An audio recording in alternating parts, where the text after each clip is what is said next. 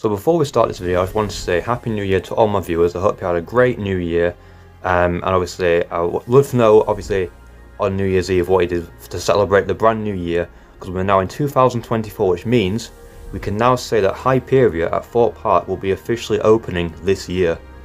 And this ride is going to be absolutely insane, literally going to become the UK's tallest and fastest roller coaster, and potentially it's going to be the start of like a whole new wave of large-scale attractions in the UK, hopefully, because obviously when this thing opens it's going to draw a lot of crowds to Thorpe Park. It's going to encourage other parks to build bigger and better new types of attractions, which obviously I discussed in my previous video about Hyperia. But in today's video I'm going to be discussing a different aspect of the ride that's been rumoured for a couple of months now actually. Now the main rumour going around is that obviously Hyperia is related to when Hyperia's name was announced, because obviously in the announcement video we obviously showcased the POV of the attraction, and at the very end, during the POV it played the brand new soundtrack for the ride, which has confirmed is going to be made by Score, and obviously the soundtrack is gorgeous, just listen to it.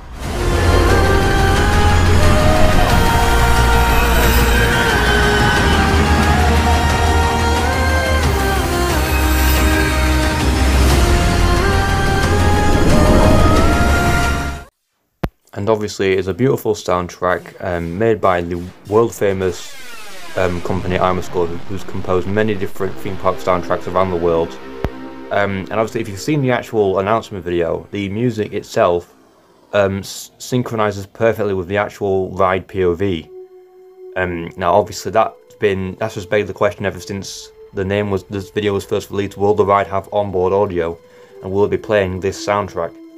Now obviously the ride's going to introduce a lot of amazing new things to the UK on a roller coaster that we've never seen before in this country. Obviously really cool new elements, and obviously even though the ride, we're not even entirely sure, there's still a lot of things about the ride we're not entirely sure about.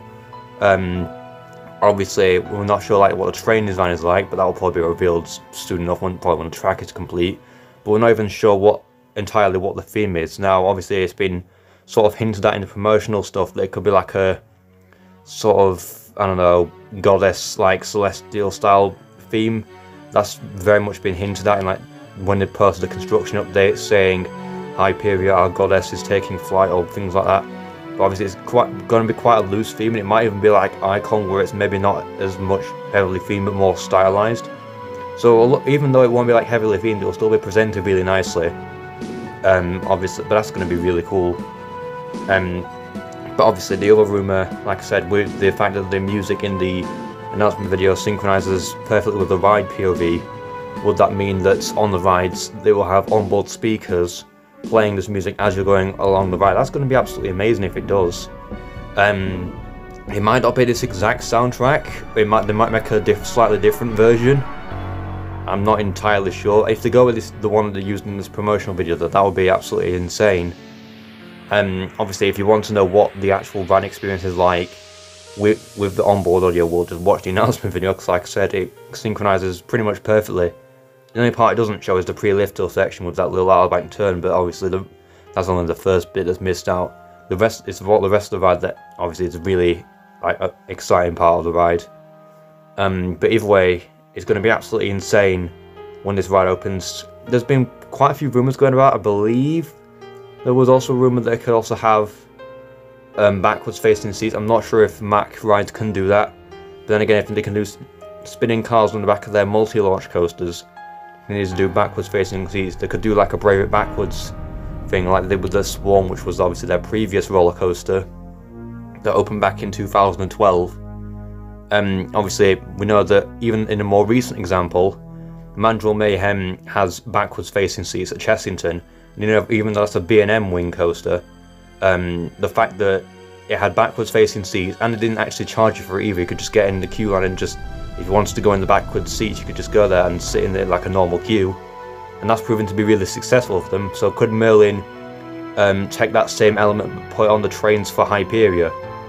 Now I'm not even sure if they will, because in the Club 236 announcement video that they released last year, it showed that obviously it was when it was listing different tier options for Basically, if you don't know what Club 236 is essentially just like a competition you could enter, and if you won it, you could get tickets to go on the first public trade for Hyperia when it opens this year.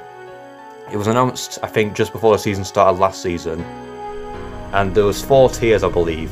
And when it was listing these tiers, it showed a image of what the ride vehicle would look like, and it's gonna have 5 cars seating 4 people per car, 2 across in 2 rows, for a total of, I think, 20 riders per train. So it's going to be a pretty decent capacity ride, but obviously in the back car it was facing forward. Now, we don't know if that's going to be exactly like that in real life, but who knows.